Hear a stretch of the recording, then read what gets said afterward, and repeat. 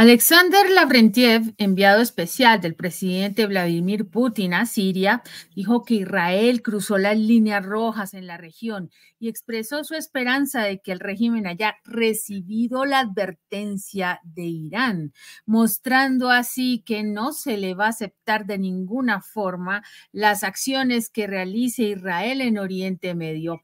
¿Le salió un nuevo enemigo? Vamos a ver la noticia que analizaremos a continuación.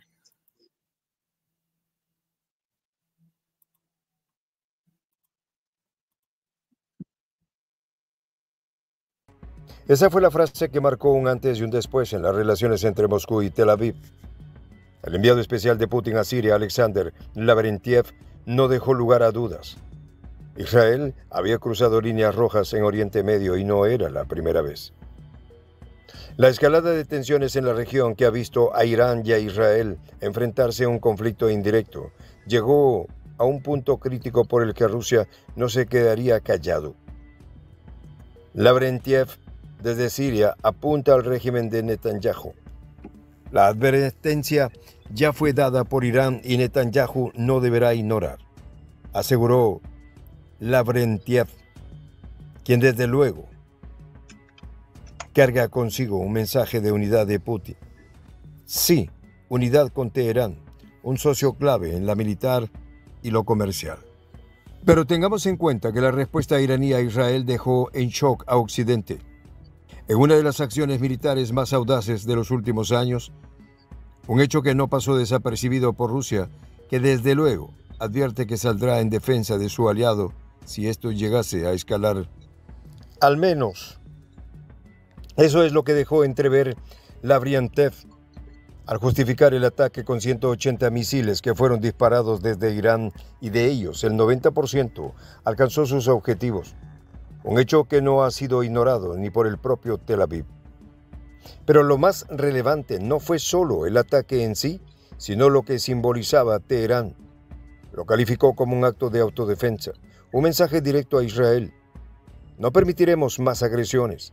Y lo que quedó claro, según las palabras de Lavrentiev, es que Rusia estaba completamente alineada con Irán en esta postura. Putin, siempre calculador, había permitido que su enviado hiciera una declaración contundente. Esperamos que la respuesta de Irán sirva como advertencia para Israel. Con estas palabras, Rusia se posicionaba del lado de Irán. Históricamente, la relación entre Israel y Rusia ha sido ambigua. Por un lado, Rusia ha mantenido lazos diplomáticos y comerciales con Israel, pero por otro ha sido un aliado clave de Siria e Irán, enemigos acérrimos del Estado israelí. Esta dualidad siempre ha sido difícil de manejar para Moscú, que busca mantener su influencia en la región sin alienar a ninguno de los actores principales. Sin embargo, con el reciente ataque israelí y la escalada de las tensiones, parece que Rusia ha tomado una decisión más firme. Bueno, muy bien, Margarita Pécora, bienvenida a nuestro espacio de análisis de prensa alternativa, la voz de la patria grande. ¿Cómo te encuentras, Margarita? Muy bien, Ivette, muy bien. Este sábado, bueno, disfrutando de la primavera acá en Buenos Aires.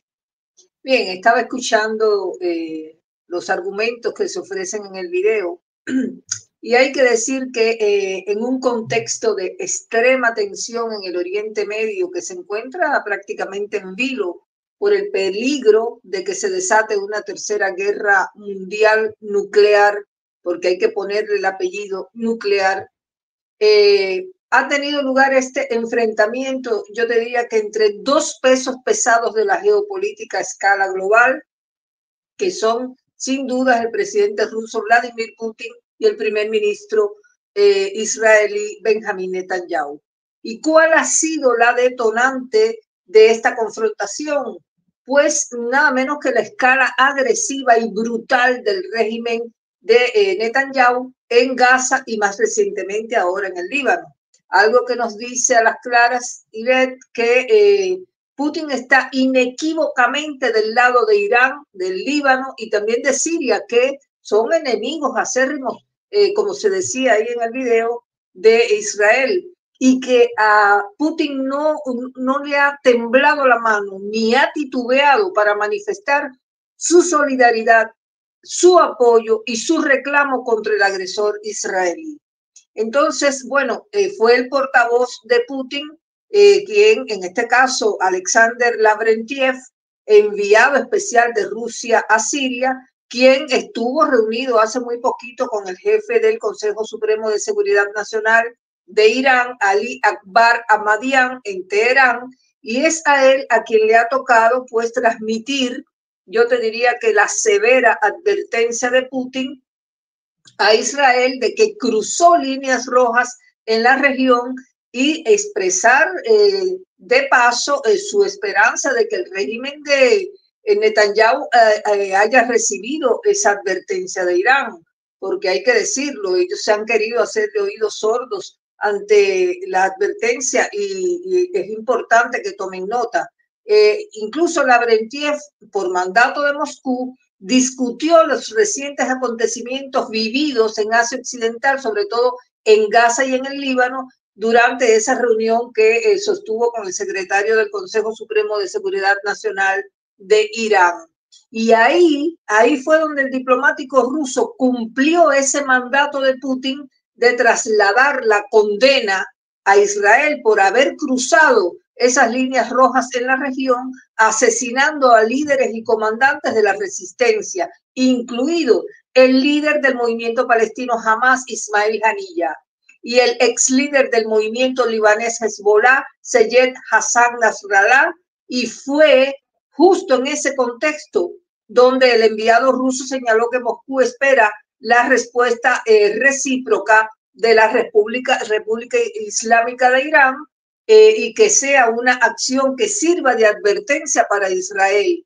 Y por supuesto que hizo referencia al ataque masivo iraní con misiles llevado a cabo el martes pasado contra objetivos militares israelíes en la Palestina ocupada. Un ataque que hemos analizado en este canal, que no pudo ser ignorado de modo alguno, Ivette, porque los iraníes lanzaron casi 2 centenares de misiles hipersónicos Fatah contra Israel, logrando burlar incluso los sistemas Arrow de defensa antimisiles desarrollados por el sionismo y que conforman toda esa cúpula de hierro que ellos dicen, creen que es invulnerable, pero bueno, aparentemente fue atravesada, no logrando interceptar ni destruir todos los misiles balísticos en vuelo que había mandado Irán. Y a esto hay que añadir que el Estado Mayor de las Fuerzas de Irán pues ha advertido que el país persa va a atacar toda la infraestructura israelí si el régimen de Netanyahu vuelve a cometer locuras contra Teherán. O sea, la sentencia, la amenaza está en pie y yo insisto, no hay modo alguno, Ivette, no hay manera, por donde quiera que tú lo mires, que los israelíes hayan podido ignorar ese ataque iraní que calificaron como un fracaso, porque el Cuerpo de Guardianes de la Revolución Islámica de Irán les dio en el blanco a 3 bases militares y a un cuartel de la inteligencia de Israel, que no es poca cosa. Y según los cálculos usaron 180 misiles balísticos, de los cuales por la parte de Teherán se afirma que el 90% pues alcanzaron sus objetivos. Así que de la misma manera que no hay modo de que Israel subestime las amenazas de Irán, de que si aliados de ese país sionista intervienen, pues van a atacar con fuerza abrumadora sus intereses. A una otra. ¿Qué te parece? Pues ya mira cómo se van alineando las cosas, ¿no? Recordemos de todas maneras, Margarita, que las relaciones entre Rusia e Israel han sido siempre muy cercanas. A pesar de todo, Rusia se ha mantenido, digamos, en un punto muy neutral en estos conflictos, pero definitivamente ya está llegando a un punto en el que tiene que necesariamente tomar una posición dadas las circunstancias, ¿no? Dado el proceso que lleva Israel en contra de todos estos países y todas estas comunidades que ya no son simplemente una arremetida de corte guerrerista, sino ya estamos hablando de un genocidio de marca mayor, porque recordemos que Israel en Gaza, ahorita en el Líbano, ya llevan 2.000 muertos, Margarita, y es lamentable, con el argumento de acabar con Hezbollah, igualito que con el tema de Hamas. Entonces, Israel y Rusia han tenido colaboraciones conjuntas, han recibido, por ejemplo, intercambio militar, ¿no? Colaboración militar, drones, por ejemplo, Rusia recibió un pedido de drones en 2009. De igual manera han tenido colaboración científica en tecnología nuclear. En 2013 hicieron unos acuerdos para colaborar en investigaciones nucleares y desarrollo de materiales radioactivos para tratamientos médicos. O sea, han estado muy de cerca trabajando también en acuerdos de cooperaciones para el tema espacial, para exploración espacial.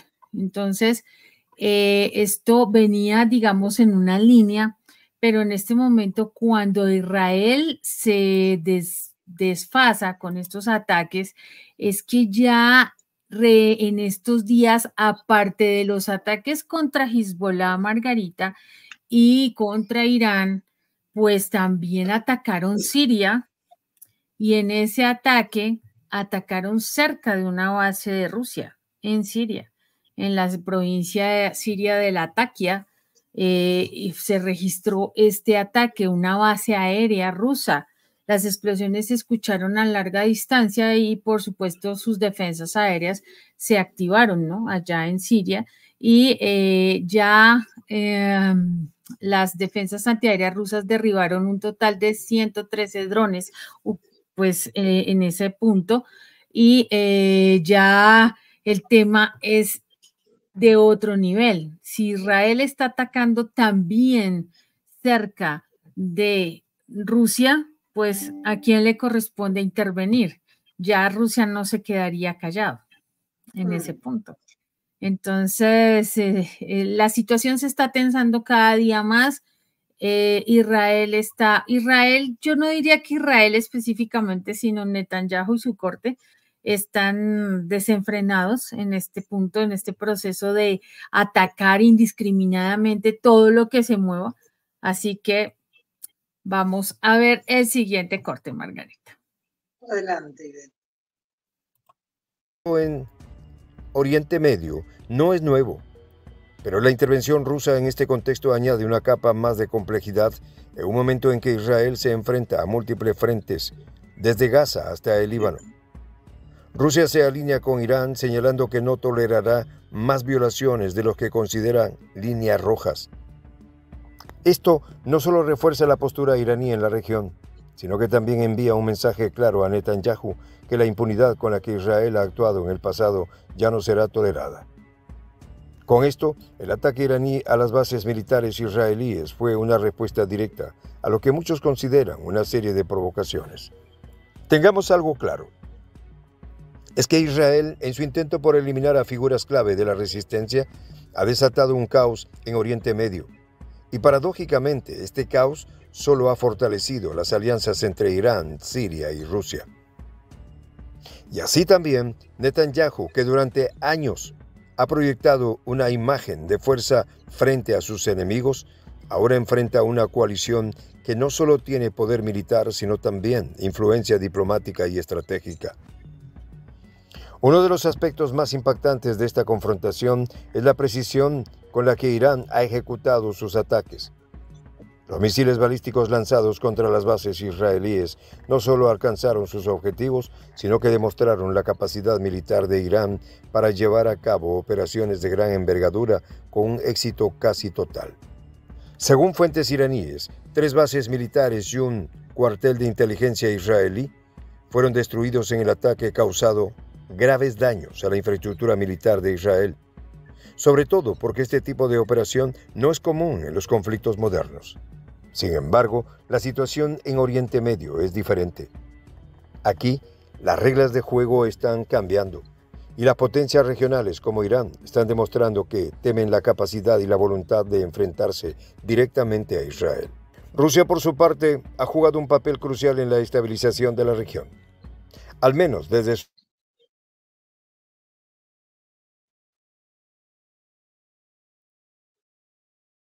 Bueno, hay un una pequeña zona de silencio en el video. incluidos Israel y Arabia Saudita. La intervención militar rusa en Siria fue decisiva para cambiar el rumbo del conflicto, permitiendo a Assad recuperar gran parte del territorio perdido. En este contexto, la reciente advertencia de Lavrentiev a Israel adquiere una relevancia aún mayor.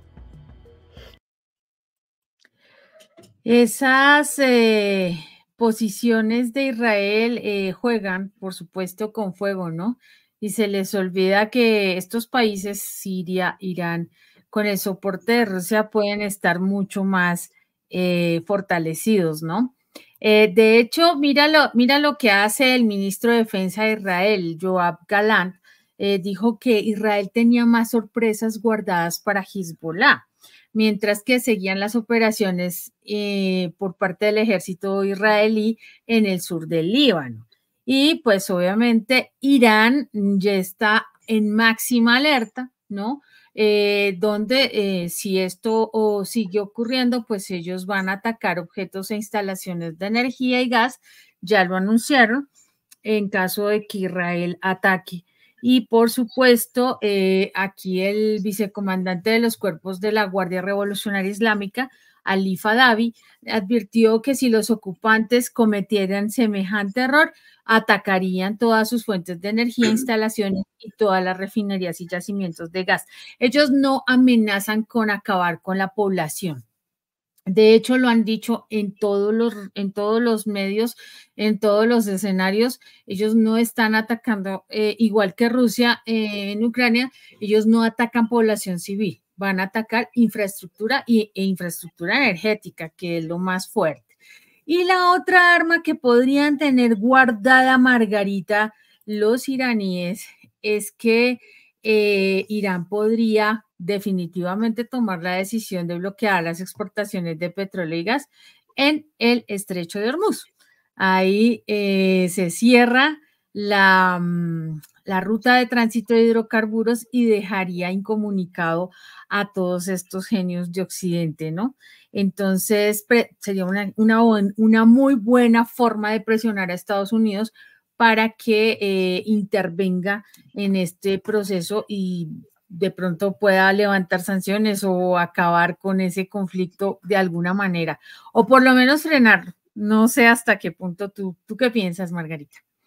Bueno, yo pienso seguir con el tema de la postura que exhibió Vladimir Putin, porque me parece que desde lo estratégico tiene mucho que ver con esto, con frenar, porque él está asumiendo una actitud mediadora, si bien tú lo vienes a analizar, cuando él dice que tiene la esperanza de que Israel entienda la amenaza y el llamado, la advertencia que ha hecho Irán con ese ataque y de que puede escalar a uno mayor.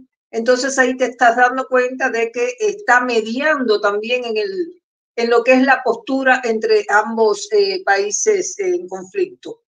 Pero también tiene gran importancia lo mismo lo que dijo Putin, como también su canciller Sergei Lavrov, que es la voz principal de Putin en el ámbito diplomático a escala global. Recordemos que también Lavrov, inmediatamente después de que se produjeron los hechos, salió a afirmar que el asesinato de Sayed Hassan Nasrallah podría haber tenido como objetivo provocar una guerra entre Estados Unidos e Irán. Fíjate la visión que tenía acerca de cómo él observaba las intenciones. Y lo dijo en una conferencia de prensa donde remarcó que el asesinato del líder de Hezbollah no fue simplemente un asesinato político. Y dijo que era un acto cínico. Además, apoyó abiertamente la actitud de los dirigentes iraníes al decir que se están comportando de manera extremadamente responsable como es necesario. esta expresión es muy, muy importante lo que dijo acá. Y ahora vamos a ver por qué. Bueno, al decir que se están comportando de manera extremadamente responsable como es necesario, ahí le está respondiendo a mucha gente, incluso del lado iraní, y que estaba esperando que Irán volviera a atacar y lo hiciera de manera mucho más intensa y que castigara de manera más fuerte a Israel. Sin embargo, se pararon los ataques. ¿No te diste cuenta? Mucha gente dijo, pero pensé que esto seguía. Bueno, y yo creo que eso es algo que deberíamos tomar como nota. Había dicho Lavrov que Estados Unidos probablemente también estuvo al tanto de los planes esos de las fuerzas del régimen israelí para lanzar un ataque terrorista contra el Líbano utilizando dispositivos de comunicación. ¿Te acordás? Que el canciller ruso se refería a los ataques que hubo los días 17 y 18 de septiembre en el que el régimen israelí hizo que explotaran dispositivos de comunicación en el Líbano y que causó decenas de muertos y miles de heridos también, porque todos estos hechos, Ivette, están relacionados entre sí. Ahí no hay nada que esté suelto. Esto es una cadena de una secuencia de ataques que hoy se ven agravados en la ofensiva que ha desatado el régimen sionista sobre el Líbano. Pero bueno, como yo te decía anteriormente, mucha gente se preguntará por qué Irán no siguió atacando a Israel, dándole un castigo más largo, más doloroso, para hacerle pagar por los asesinatos que cometió. Y bueno, eso tiene una explicación. Creo que es la cautela. Porque hay muchos factores, yo te diría, desde lo estratégico, desde lo diplomático, que están en juego. Irán también está consciente de las posibles repercusiones de una escalada mayor, donde todos vemos que la situación en la región es extremadamente tensa. Estamos hablando de la posibilidad de que se desate una tercera guerra mundial, pero nuclear. Con armamentos nucleares, que no es una tercera guerra como la convencional que conocemos después de la Segunda Guerra. Esto es guerra moderna. Entonces, hay que ver también eso. Creo que en todo caso el irresponsable, el incauto ha sido el propio Netanyahu, que salió a decir inmediatamente que con ese ataque con misiles Irán había cometido un grave error y lo amenazó de que va a pagar caro por ello. Entonces ahí te das cuenta y ves que hay versiones contrapuestas, al menos en cuanto al reconocimiento del fuerte impacto que tuvo ese ataque iraní, porque basta con mirar el poderoso alcance del poder y el poder de fuego que tienen los misiles que lanzó sobre Tel Aviv para entender que los israelíes están escondiendo el dolor y están disimulando, pero todo cuanto pueden, porque no les gusta mostrarse derrotados. Un problema de la soberbia, la prepotencia que hay en ellos, el ego ese. Así que todo esto pone al desnudo la hipocresía, la falsedad de la evaluación de fracaso que le dio Netanyahu al ataque iraní y delata que mintió cuando dijo que fue un ataque frustrado en su totalidad, que gracias al sistema de defensa antiaérea de Israel, que según el primer ministro israelí es el más avanzado del mundo, pero bueno, ya vimos que como supuestamente quedó inexpugnable, vulnerado esa cúpula de hierro iraní y israelí, fue vulnerada, de modo que todo eso fue puro marketing. Se ha convertido prácticamente en un mito que la realidad de la guerra moderna está echando por tierra. Cierto, Margarita. Mira respecto a lo que acabas de hablar del tema de esa hipocresía, mira que recientemente en las Naciones Unidas al respecto, como siempre, aunque Antonio Guterres trató de condenar estos actos de Israel, estos consejos de seguridad están divididos, ¿no? Y adicionalmente es Estados Unidos el que sale a pedirle al Consejo de Seguridad que imponga consecuencias a Irán. ¿Quién será? La señora embajadora de Estados Unidos, Linda Thomas Greenfield, que ya ha hecho otras gracias previamente cuando todo el tema del veto para los ataques en Gaza, ¿no? Ella ha sido una de las que se ha opuesto permanentemente.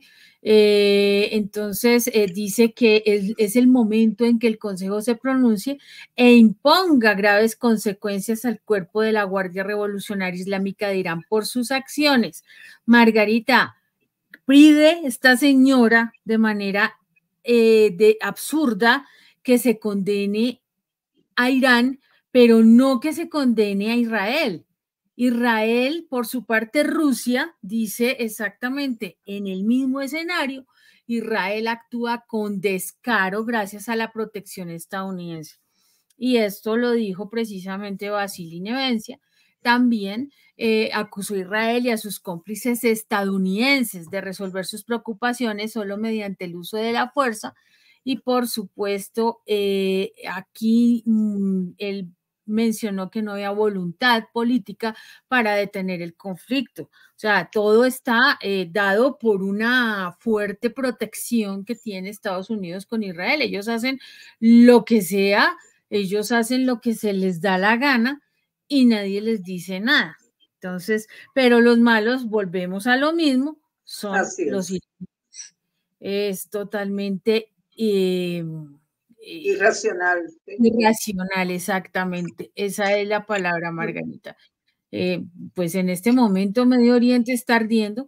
Acabas tú de decirlo de una manera muy compleja, pero es muy, lamentablemente estamos, yo no diría que estamos al borde, yo diría que ya estamos, pero como tú bien lo acabas de mencionar, Margarita, la Primera y la Segunda Guerra Mundial fueron guerras declaradas bajo unas circunstancias específicas. Aquí ya estamos en una tercera, lo que pasa es que las circunstancias son diferentes.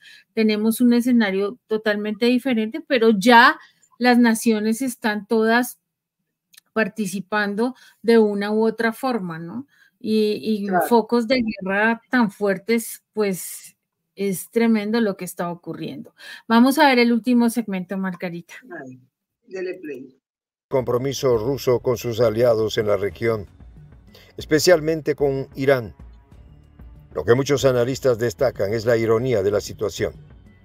Durante años, Israel ha contado con el apoyo tácito o explícito de potencias como Estados Unidos. Y así también en algunos países europeos para llevar a cabo operaciones en la región sin enfrentar consecuencias graves. Sin embargo, la creciente influencia de Rusia e Irán ha cambiado esta dinámica. Ahora, Israel se encuentra en una posición en la que no puede actuar con la misma libertad que antes, ya que cualquier agresión podría desencadenar una respuesta masiva, no solo de Irán, sino también de sus aliados, incluidos Rusia y Siria. En este juego de poder, las palabras de Lavrentiev resuenan con una claridad que no deja lugar a dudas. Israel ha cruzado demasiadas líneas rojas. Esta declaración, aunque diplomática en su tono, lleva consigo una amenaza implícita. Desde el punto de vista militar, las capacidades de Israel y de Irán son diferentes, pero no por ello desiguales en este tipo de conflictos. Israel cuenta con uno de los ejércitos más avanzados tecnológicamente del mundo, con un sistema de defensa antimisiles, el famoso cúpula de hierro, que ha demostrado ser efectivo en muchas ocasiones.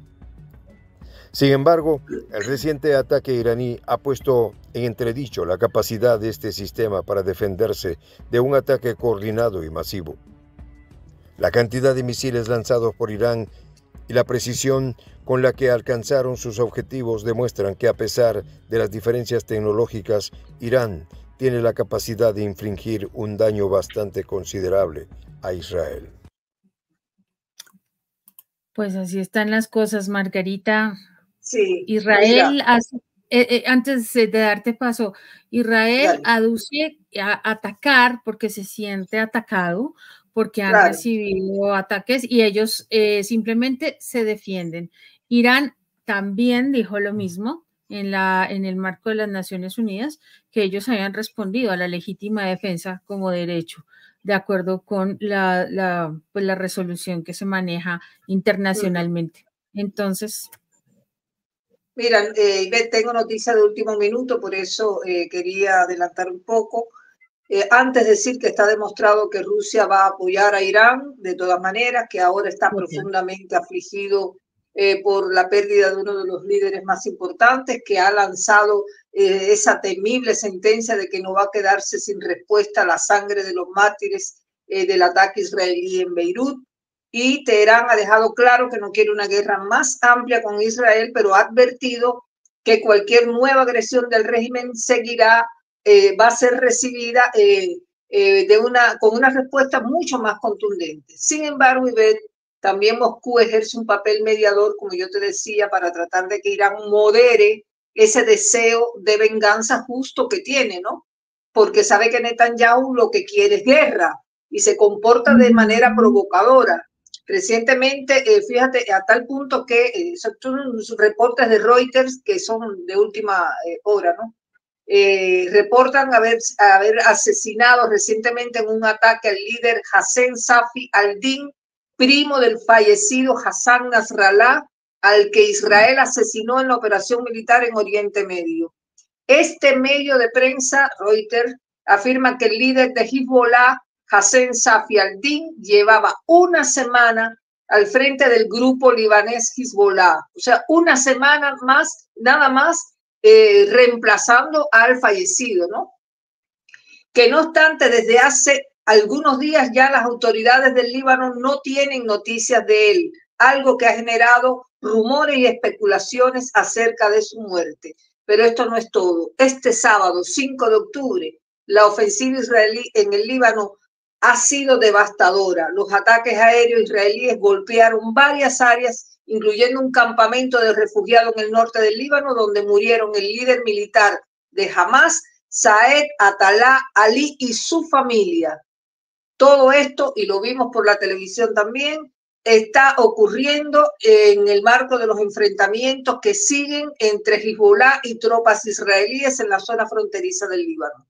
A todas estas, Ivette, el presidente Bashar al-Assad y el ministro de Relaciones Exteriores de Irán discutieron las formas de apoyar al Líbano durante esta ofensiva y dijeron, o sea, subrayaron la importancia de esa alianza contra las acciones israelíes en la región. La situación, como vemos, sigue siendo extremadamente tensa, con un altísimo número de víctimas y de desplazados, y nos da la medida de que Israel ha desatado una verdadera cacería, Ivette, contra los principales líderes del movimiento de resistencia, y que no piensa parar, porque Netanyahu es un lobo sangriento que se relame como un demonio después de haber masacrado a 41.600 gazatíes y sigue avanzando con el respaldo de otros criminales del Pentágono tan salvajes como él. Bueno, creo que así llegamos al final de este comentario. Esperamos haber aportado más elementos a los que seguramente nuestros seguidores ya tienen en sus manos. Así es que solo nos queda agradecerle por los minutos que nos han regalado de este sábado, que es supuestamente para todos descansar, pero bueno, también para informarse. Y si les gustó, bueno, y nos quieren dar un like, creo que vamos a estar muy agradecidas, ¿no? Así que los dejo con vos, Ivette. Muchas gracias, Margarita. Muchas gracias a toda nuestra audiencia que siempre nos acompaña, nos apoya y nos comenta con sus aportes que nos hacen crecer día a día. Los invitamos a que se sigan sumando al gran proyecto de la Patria Grande, suscribiéndose al canal y recibiendo más y más y mejores contenidos cada día. Por ahora los dejo con la frase del día. La diplomacia es el arte de conseguir que los demás hagan con gusto lo que uno desea que hagan. Lo dijo Richard Watley. Por ahora los dejamos y hasta que nos volvamos a encontrar. Hasta luego.